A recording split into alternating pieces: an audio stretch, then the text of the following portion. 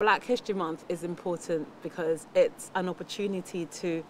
remember the past and the way that blackness has made its way through in the UK especially, and the different aspects of blackness, because it's not monoculture, it's quite multifaceted, and being able to think of what that really means and how we interact with society and what that looks like. It's also an opportunity to inspire the next generation to look back on some of the things that are good that has happened, and also a time to challenge some of the things that are difficult and that could be better. And I think beyond that is also a time to really celebrate all that is black and all that we have contributed to the society